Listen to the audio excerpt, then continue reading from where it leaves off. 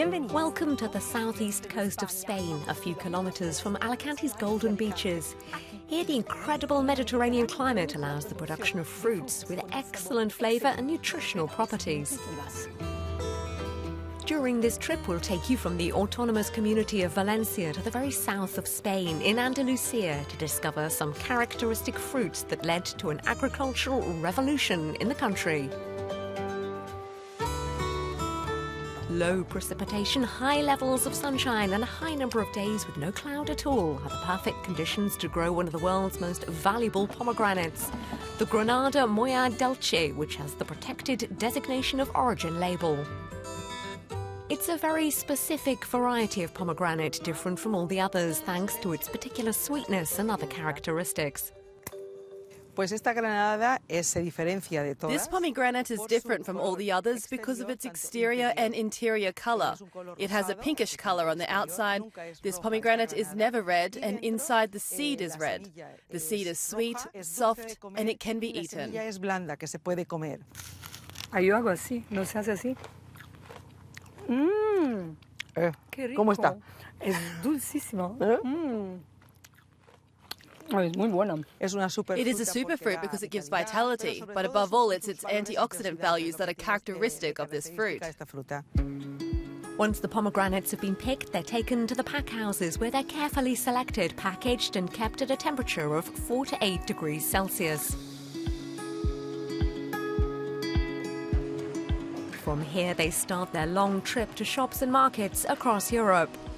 Spain is the main pomegranate producer in the EU, and the Elche area accounts for 75% of the national production. This exotic fruit is not the only one exported widely by Spain. We're in Andalusia, where you can see the sun for almost 300 days a year. This place is called the European Tropical Fruit Vegetable Garden thanks to the perfect subtropical climate to grow mangoes and avocados, which taste so good. These mangoes already have sugar. They are good, but they still need a few days. They are cut here so that the milk doesn't come out of it. This mango can't be eaten yet, but if you want, I have one here that is ready.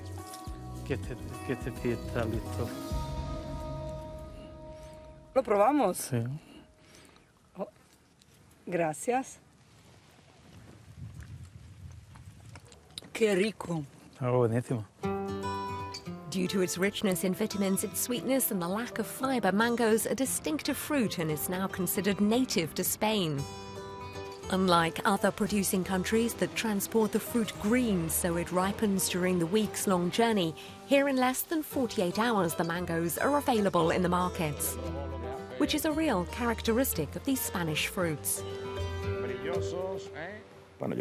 Well, I think the main thing is the proximity to the market. Being so close to the market means that you can pick the mango at the optimum moment of ripening and take it to the market in an optimum state of consumption. And obviously a fruit that is bought a few kilometres away has a much smaller carbon footprint.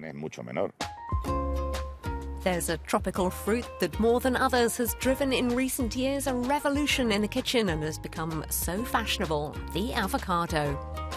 Extremely rich in fibres, minerals and vitamins, it also contains healthy fats fundamental to the Mediterranean diet. Thanks to the multiple benefits, this superfood is increasingly consumed in Spain, the largest producer on the continent, and in the European Union. But there's something that could slightly change things. Because of climate change, rain is more and more sporadic, and when it comes, it's torrential.